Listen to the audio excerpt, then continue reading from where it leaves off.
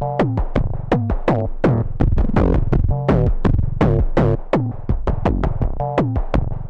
is like the last session that is here. It's a big topic, the S/4HANA, the Next Generation Business Suite. I hope that you had a good D-KOM up to now, that you will learn a lot of things that are relevant to you in the jobs that you're having and in the work that you're doing. And in the next 45 minutes, what I will actually try to bring across to you is how big an innovation we're actually having at our hands with S4. So what really the game-changing nature of the whole story is, and how we are leveraging that to really bring innovation to customers.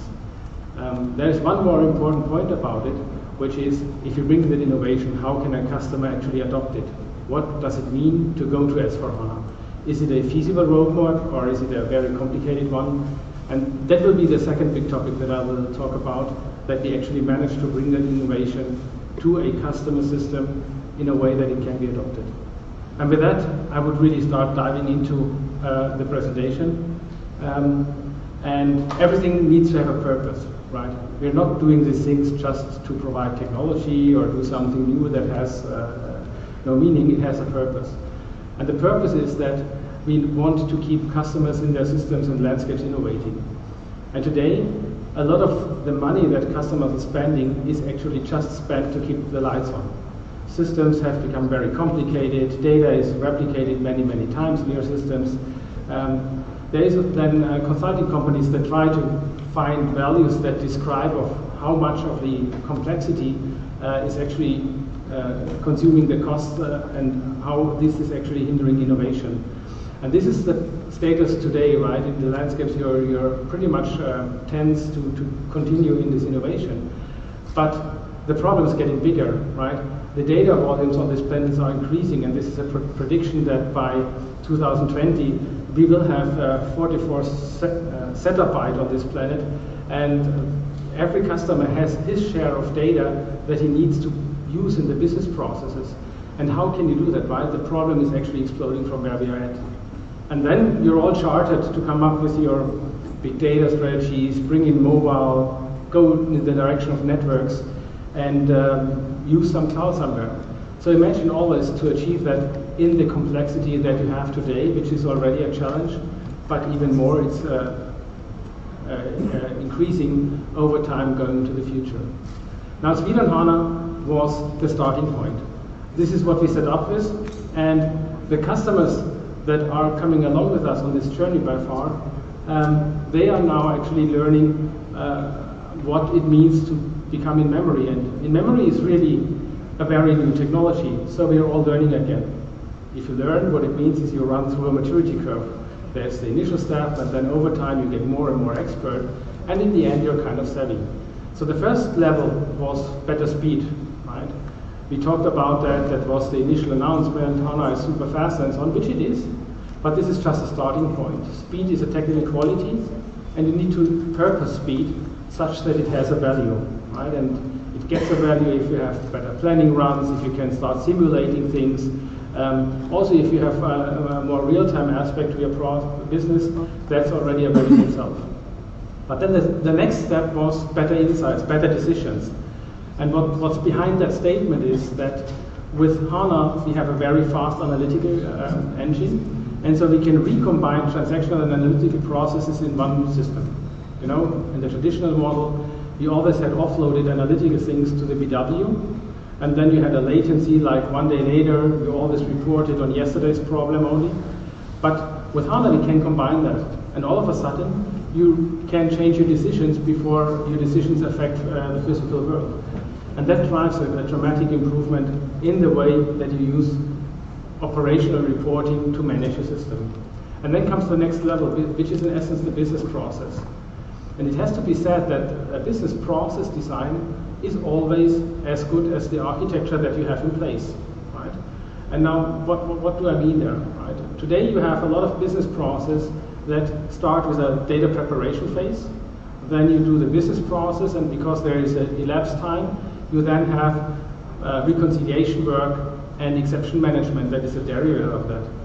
And this is, if you wish, the blueprint of business process design that comes out of the 90s when the big business process re-engineering phases were there. So that was the blueprint of a lot of business process designs. And customer systems that have been implemented in the 90s or early 2000s, and then normally they just took technical upgrades, they kind of still have that paradigm intrinsically. So on the one hand side, we can improve the business process as you know it, but then there are all these new business processes, right? Internet of Things is coming. That changes the business processes, and they are data heavy. You go to the end customer instead of to the wholesaler, change of business process. You go via the internet, change of business processes.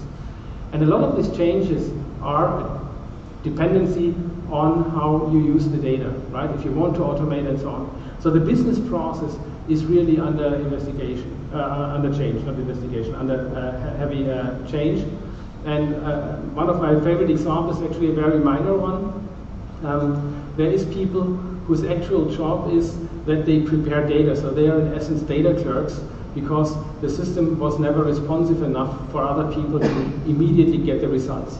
Any of these tasks were just performance workarounds, right?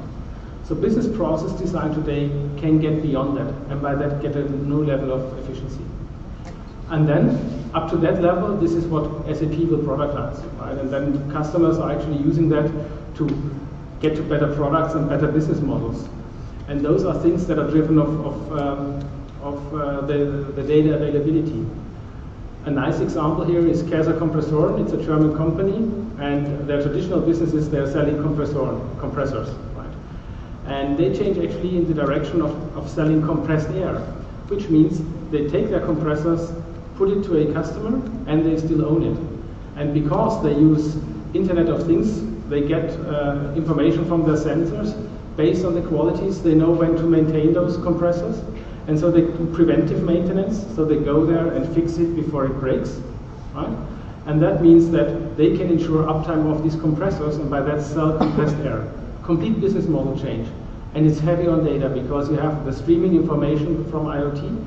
You automatically predict the behavior in there, and then you trigger maintenance work. So it hits in the end the back end, but then you need the performance that does that. Now we have significant amount of customers who are following with us, so the market adoption of Suite on HANA is great. We have today more than 300 productive systems. Actually, we have almost a go live a day at the moment, and that number will increase. We have more than 330 projects that are implementing, and these are just the ones that we know, right? Because we are GA since like 18 months, and that means we don't know all the projects. This is really just the ones where we can give you the name in essence, where we work with, where we know how the projects are running, and where we are getting involved. And the systems that are in the move, they are of each size. Yeah? The biggest one has 165,000 users. So it's massive systems. It's not just proof of concepts or stuff. It's really happening. We have customers who are by now implementing their 4th, 5th, 6th system. That also tells you something, because the first system you do based on the promise you perceive or on the understanding. The second you do based on the experience you have, right? So continuing the rollout in your landscape is for us a significant proof point for the viability of the whole story. So why didn't we just continue the Suite on HANA story, right? That was the way we've done it. And that you can see here on the right upper hand side, which is we kind of hit a wall because we at SAP, we are ourselves learning what this technology can do for us, right? So we started with speed and insights and so on. We do the process moves. And till the enhancement package 7, our code line was always still database agnostic. So we said HANA is technically, first of all, just another database. It runs underneath our application. And we sometimes say, if HANA, do it this way, if not HANA, do it the other way. But it was kind of very equal in terms of capabilities. HANA was faster, we had a few things that were only possible then, but we kept one code line stable. But with what we learned is we can do even more dramatic things with HANA, and then we said, why would we limit our capacity to innovate? We wanted to harvest that innovation at hand, to really make the best use of this technology, and we are at the moment defining that, right? The traditional model, we were database agnostic. That meant SAP could always only adopt a database capability when the last database supplied the very capability, because we were database agnostic. At the moment we shape a future, we define what it means to write application against in-memory technology, and so this is where we decided, well, if you want to go there, then we need to be no longer database agnostic. And that is this topic about this S-curve model down there. We really can get to significantly higher value. So this is the promise of that. And I will now walk you through why S/4HANA is different, what are the key elements that are different compared to the traditional world, and how we actually create value. And I think there is a few things in there that are really interesting. So I think some of those things are really dramatic. The three key pillars of that transformative move that we do with S4 are, on the one hand side, a simplified data model. I'll walk you through that. We go for Fiori because if we would not address the user experience in the next generation, I think SAP would jump short. We would not fulfill on another area. And then we also change the way of how you configure our system. Right? So we simplify there as well. So let's start with the simplified data model. What you see here, it's a little bit of a complicated slide, but the essence of that statement is actually we are changing the data model design that we have. You know, in the traditional world, data models were always normalized. The moment you see something, you imagine which tables would you use, and then you separate things out, and then you start in your queries to join these tables whenever you need them. That is the traditional world. It's because a relational database, they don't compress data so very well, and you're also confined in performance. Now HANA is a columnar database. Columnar means if a column is empty, it's compressed to zero almost, right? So you actually can afford to have a data model that has some redundancies in there. And so what we're doing is we're collapsing quite a number of database tables into one, the new ACTOC table in financials, for example. And that means that for all the accesses to the table, you no longer need to join, which makes your data access super fast each time you want to use that information. And the compression of the columnar allows us that. This is dramatic change in data model design. You wouldn't ever do that in a traditional world, right? And again, we collapse a lot of tables. Traditionally, we had a financials and a controlling document, which by 95% had equal information. We collapse that in one. We don't store it twice. Reconciliation goes out. Because we do that, we can do multi-dimensional reporting in the system without a BW. Again, another simplification. And then if you still have a BW, because there are other reasons, then it's just one extractor. It's not 20 extractors, it's one only. Again, simplification. So such a data model change is dramatic to the things we can do and how it opens up for business processes. Second big step, and I think that was discussed more often already, is we throw out aggregates and indices. And just so you get a visual expression, this is what's happening. We are throwing out many tables. And these tables, they actually own 2/3 of the data, right? So all of a sudden our data footprint goes down from something like a terabyte down to 300 gig. So that's dramatic. That's simplifying your world. Even more important, these aggregates and indices, what they are doing is they are restricting the throughput in the system, right? Because what you do is if you post data, you always ensure that the data is updated only from one place, so only one user or one interface at a time can do that.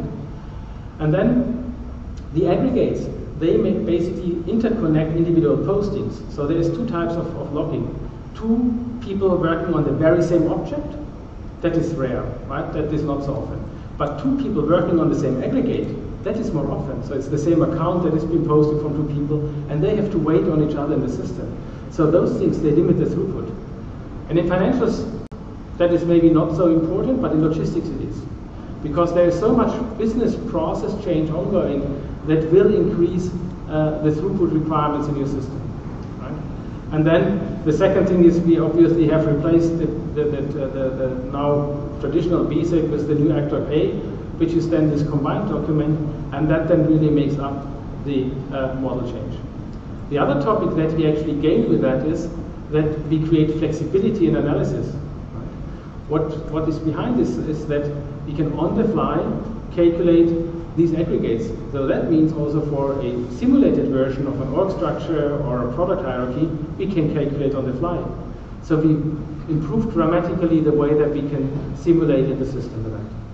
Now talking through that sounds like, you know, if all the data model changes, all the code's gone, right? What happens to the code? Is everything new then? Because how can you work with your traditional code against this completely new data model, which is kind of disruptive the way it looks like, right? But there our friends from Netviva, they actually came up with a great idea, and they use, or they gave us a HANA capability, and we call them compatibility views. What these compatibility views actually do for us, they mimic the old data model. So if you see on the left-hand side, traditionally we had a program that went against an aggregate and it just read it. Right? So it was a quick reading. What the views are doing, they go against the header and item tables and on the fly calculate the very same value and export that result to the program. So for a program that does reading against these structures, it is transparent. It is irrelevant whether it's just been fetched or whether it's calculated. You get the same information, and so the program continues to run. And that is true for our own code at SAP, that is true for partner code, and that is true for customer code. So what now happens is that you have actually found a way of coming from the traditional world, the enhancement package 7, into S4. We take the majority of code with us. Things can run as before. It's a technical move. And then you start adopting the new things, because where we do really new things, and I talk about Fiori and those things in a moment, there obviously you have to follow what we're doing, right? So some changes are there, but it's always a mix and match, right? You don't want no innovation. This is why we do the whole story, but you want to be able to consume the innovation. And with this technology, this is how we actually found a way to bridge you into this future. And that is really a dramatic, I use that word too often, I think, an important step to actually get into this new world, that there's a migratability that we get behind that. And then we use that for business process innovation, right? And the list is just there so we can close the periods faster, we can do forecasting, better service levels. So we then can really use that and improve the business scenarios in many areas. And it has to be said that customers very often use simple finance in a POC and show that to their lines of businesses, right? And those business users, they are getting really enthusiastic because reconciliation is gone and many works are simplified.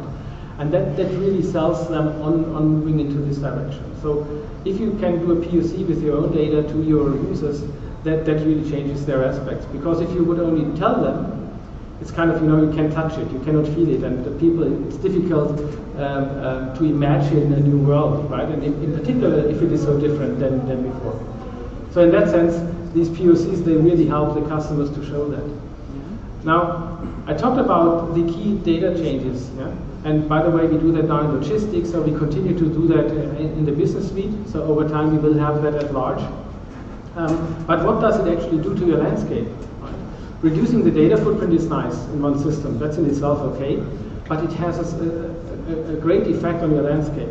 So the numbers you're seeing here are from SAP's own system. We came from a highly compressed database on 7.1 terabyte. Going to Suite on HANA, because of the normal compression, brought us down to 1.8 terabyte. Applying simple finance and the simplification brought us down to 0.8 terabyte.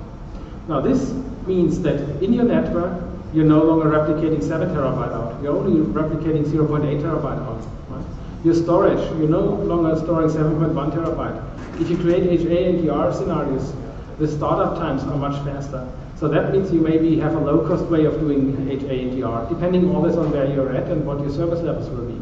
But that is a dramatic effect in your landscape, right? And we will further increase the footprint. So we have plans of how we can get that even down to maybe 0.5.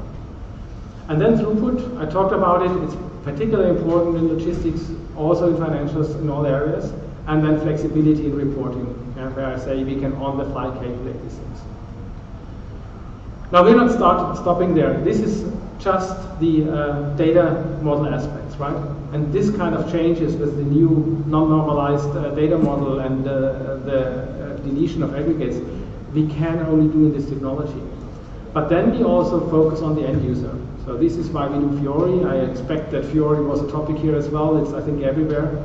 It's a new UI paradigm, and while it serves a purpose of being intuitive for non-frequent users, it does a few more things for us. It's the first UI technology where we completely separate out the UI layer from the application layer, and that means finally we have APIs that you as a customer can come up with your own front ends instead of using batch inputs, which you traditionally did, right? Because we always had this a little bit intermingled between many cases, and batch input was never a real UI interface. It was okay, but architecture-wise, there was limits to what you can do. And now, with all that innovation, think about Google Glass with speech recognition. I think it's a great combination for a user interface, and we will have the services available based on what we're doing. So all the new business processes, all the new scenarios we're doing will be Fiori, but then we also have a program that takes existing UIs and replaces them or find a replacement which is a Fiori UI. And then there are key elements of how we do that. As I said, we are combining transactional and analytical processing, which means we can include simulation in the UIs. We can have decision support via prediction algorithms. The system will know and will be able to suggest the way that you behave. And these are screenshots coming from an MLP planner app that we've done. We have also other apps. So these are really valuable to look into. It really changes how you interact with the system, because you no longer have separate places where you go and find data until you hit a transaction. We can give you a flow. We have a combined intuitive experience. And then, as Fiori is an HTML5 technology that runs in browsers, anything is becoming mobile, right? And I know that not for each customer everything is a mobile something, but each customer has his own area where he wants to be mobile. So for us at SAP, it means we have to be mobile everywhere, right? Because we won't make the choices then this is bound to be mobile enabled, this not, or so. So this technology opens up to be mobile everywhere. And this is also why we don't focus anymore on a mobile story in itself.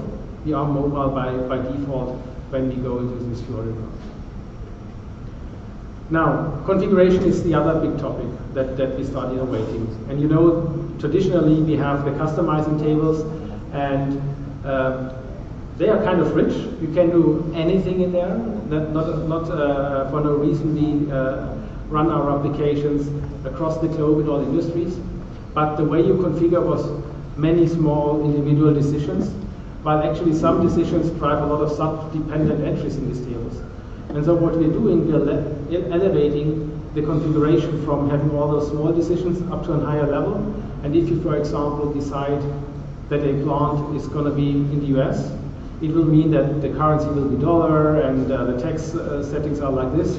So you have then a combined defaulting of these subsequent small things. And that will make implementation a much easier job going forward. Now, quite dramatic innovation, right, on all angles. It's the data footprint, it's the processes, it's the UI level, it's also the configuration. Now, what does that mean if you as a customer want to go there? And on the left-hand side, this picture starts with a ERP system or CRM, what have you, on any database. And the first step will always be Suite on HANA, right? The whole solution must run on HANA, because without that we cannot apply the data model changes in the things. Now, moving to Suite on HANA, for those customers who come along with us, 75% of all the customers who are doing the upgrade finish that within 6 months. And that means the project duration is very comparable to customers only doing an enhancement package upgrade. Almost all customers combining them. I know very few customers who first do an enhancement package upgrade and as a second step would do a database migration. It's owed to the fact that in both cases, one of the biggest efforts is testing, and people try to combine that. Testing is not a fun work for your business users to do. And technically, it's very simple. So the things that you do with your customer code is supported by the code inspector. It helps you do those things very efficiently. It's not a major effort. And then the second step is actually bringing in the simplifications, right? So Simple Finance is the first of these. It's just starting to be available in the version 2.0. And the way that is done is we provide those things in what we call simplification packages. Simplification packages is a way of, in a system, you just replace that piece that is getting simplified. So you can think of it as a enhancement package kind of work just for the financials piece. So if you bring in Simple Finance, your logistics will be untouched, your quality management, your production will be untouched, and what you have to do kind of feels like an enhancement package for the financial piece if you do the first step only technical. And for SAP, when we've done that, this project took us 55 days, so close to 2 months. So again, a very feasible technical step. And then obviously we'll start to use then all the innovation. If you just do the technical step, then because the data model has changed, you already have less reconciliation, you have a soft close of your books at all times. So even with the technical step, you already get significant value, and then the big value is by adopting the new Fioris and the new processes that we're doing. But what we have achieved here is actually, we make it a digestible project. It's very feasible to get there. And then we also say that actually S/4HANA is available in 3 deployment options. We have the on-premise version, and we have a public cloud version. In the middle we have a private managed cloud version. And how do they differentiate, right? On-premise, very much a full ERP, right? A lot of things are simplified, not everything. Where we not have simplified at the moment, we have the old code as it was, and over time we will simplify it. So very broad ERP as you know it today. Public cloud, different story. We actually have a very narrow scope. We started off with what we call the scope of professional services, project business, selling projects and the like. And we also have some marketing scenarios from Hybris and so on that are part of this story. And the reason being is that here we have a full Fiori coverage, and we are kind of having a targeted go-to-market on this application. So over time, this will be growing in capabilities. And then we said we also need something that is broad in capabilities from the get-go, right? And in terms of sequencing of work or so, we could not have like the full scope enabled in totally cloud-ready ways. So we have the managed cloud where we expose a significant amount of capabilities along with the scope of the public cloud. And you can imagine that this is what we said is the business all-in-one foundational scope. What is that? The business all-in-one foundational scope is, let me say, the most commonly used pieces of the SAP ERP. When we built the business all-in-one, we basically had an assessment of what is running at our customers in productive use, and we kind of then had a pre-configured version of the ERP with this most commonly used capabilities. And so this is then the scope that you have the private managed cloud. So it's a very broad capability already. And now what's different, right? The difference is that in the private managed cloud, you will have to apply also those rules of engagement out of the cloud. And one key characteristic is the extensibility. In the cloud, you're bound to use very much a standard, while on-premise you can do a system whatever you want. Right? Most of you will have modified our systems in one place or the other. So you're doing things that are actually making those systems unique. Now this is not a cloud model. A cloud model is about automation of lifecycle and so on. So this is why we have a different set of rules of engagement of what you're allowed to do to the system. But what you then gain is that this system really upgrades easily. So it can follow the innovation stream. And then you do that where you actually don't have to modify. So it's a different paradigm. And if you need really your system to be heavily modified and extended to your needs, then there is on-premise or a traditional hosting model. This does not mean we don't have a extension concept, because we actually have a 3-level extension concept to the solution. On the one hand side, there is HCP, HANA Cloud Platform, to come up with bolt-ons with developments that are larger in scope, where you really can do some own big programs. On the other hand side, we still have ABAP, but we don't give you the full ABAP capabilities. It's a reduced subset. It's that subset that actually we can control in the bodies that we can upgrade, so that we keep the upgradability of the system alive. And then there is this other thing in the Fioris. We are actually at the moment building a tool that will allow adding fields to a Fiori app and being able to add a table to the Fiori app, and that is then kind of a tool-based equipment. It's a forward-looking statement at this point because we've not yet delivered it, but that is in the labs available. And with that, we really have also in the managed cloud and in the public cloud an extension concept that really helps you get that system to what it needs to be for you. Right? So that kind of brings me close to the end, actually.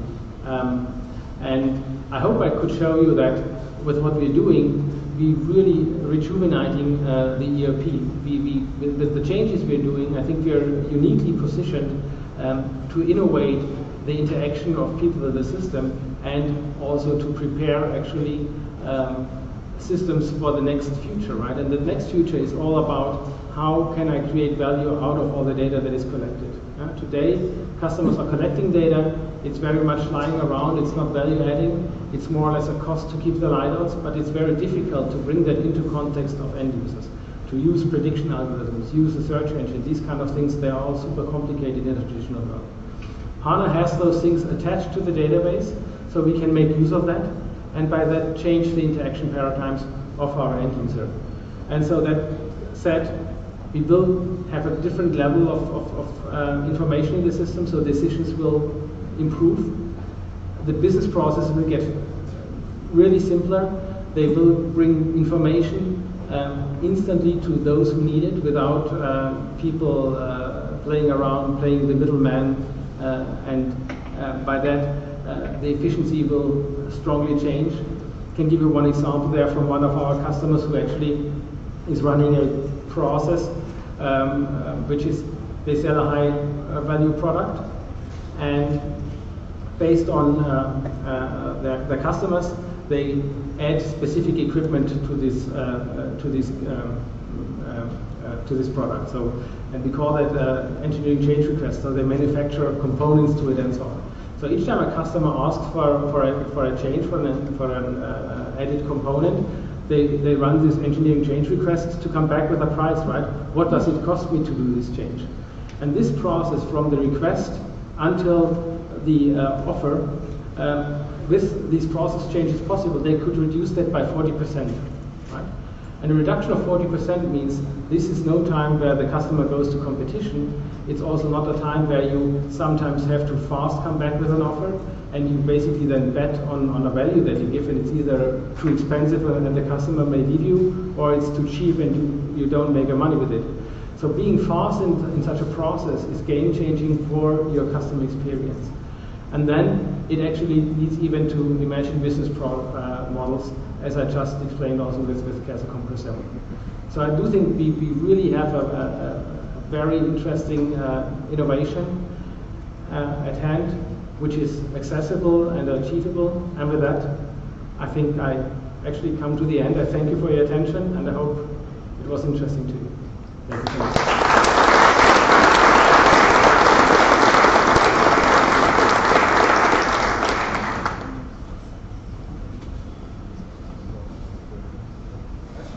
Questions? Yeah, we can do questions, obviously. No questions, really not?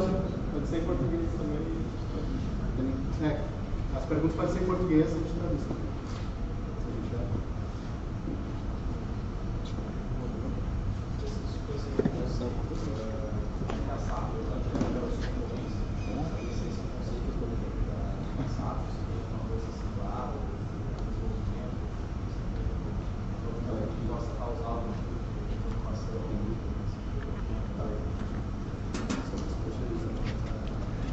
Sorry? Especially how if there is anything that SAP is concerned about. Okay. I mean, the question about competitors, right? I mean, we always have to be concerned about competitors, right? There's always economy out there. But really, I think in terms of in-memory technology, we are leading edge. There is open source in memory and so on. But you always have to imagine it has to run at enterprise scale with the support that you get in enterprise scale. And then HANA is not only an in-memory database, it is also a platform, because we have a pattern recognition, we have a search engine, we have a text analysis, we do spatial analysis in there. And those are things that happen on the very data without replicating to a satellite system. So it's a combination of being a columnar, highly compressed database with all these components. And at this point in time, there is no product out there that has these qualities as well. And then we are leading the pack here. You know, when we started off with that, we were the first on enterprise scale to offer that. At that point in time, the large database providers didn't have anything. They are trying to do catch up. But if you look into those things, you will see that it's not like ours an in-memory database that's just there. Some of the offerings I know, then they are actually just indexing in memory, but they still have the data on disk, so they're basically duplicating it, and so for some reads the indexing works, for others not. So at this point in time, I think we're leading the pack. And with the definition we're doing on that layer, what's happening in the ABAP stack, and what's happening in the application, and what's happening in the database, we really define at the moment how is this development model? Yeah? What do you really expect from a database as compared to the technology stack in between, or what is the task of the application? And I don't see anyone who is doing that at the moment, right? They're trying to play catch up on the database side, but no one's, as well as us, defining that cadence of those layers. So that said, it's not so that we are the only one who could invent that, right? But we are the only one this far, and I think we are leading the pack by quite a bit. So not that I say in 10 years from now we'll be the only one, right? But we are shaping this well at the moment, and we are leading by quite some distance. Other questions? He translates again. That's fine. Okay. So thanks a lot. Oh, I have one question. Oh, there's one more. Forget about this. So, okay, let's say I do have a lot of custom code in one area that will be replaced by innovation. Mm-hmm. So how will this be affected? You know, how these transitions or migrations are affected? So the question was, for the people in the back, I repeated, I think it's what happens if you have in one area a lot of custom code, and then we come up with new something, right? So, and then what happens to your custom code? So what we're doing is we're not like throwing out all the existing ABAP, right? So we provide, for example, new UI layers, but then we reuse as much code as we can. So what you will see happening is that you will have extended our UI most likely in places. That you would have then to do in the context of Fiori. On the other hand side, you will have implemented some bodies, right? And many of those will be available and invoked out of another context. So there, a lot of things you will be able to take along with yourself. So it will be a mix. To apply then the new UIs, obviously, if you have done extended fields in the sub GUI, they will not be there in the Fiori. That's an extra effort. But from your capabilities, they will move along. And then, again, you can have enhancements in different ways. If you have nicely capsuled your enhancements, like build your own function modules that you invoke, then it's simple to migrate it over to another place. If you have littered that in many places, right, small pieces in thousands of bodies, not so easy, right? Then the flows are different. So it's not one answer, right, that I can give.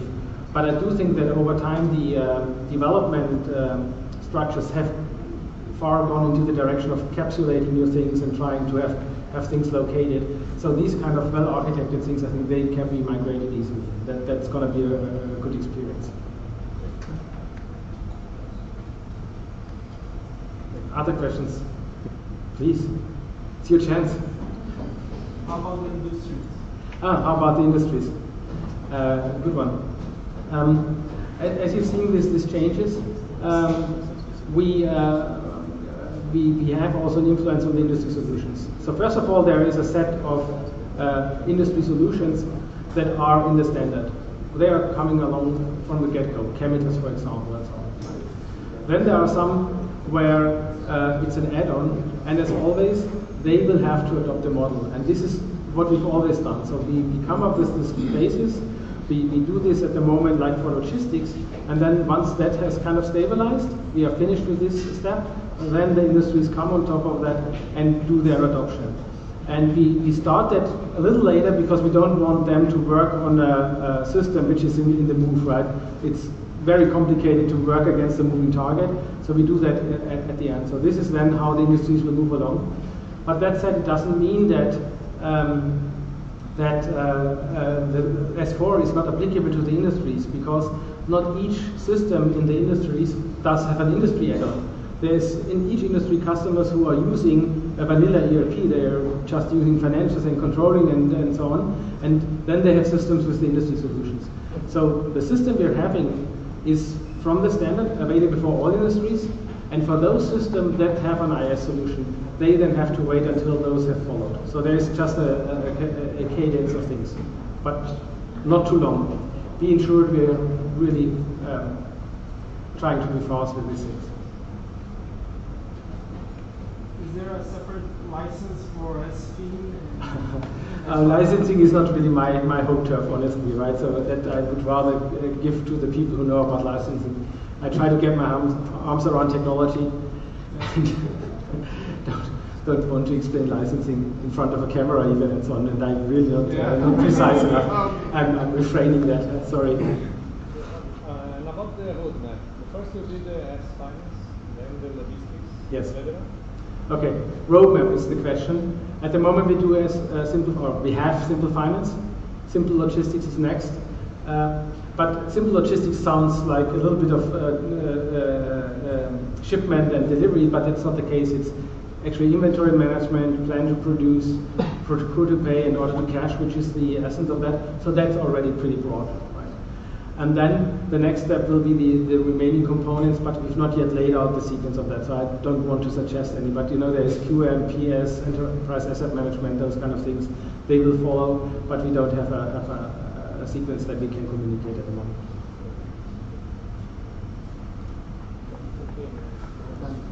We're done. Okay, thanks again.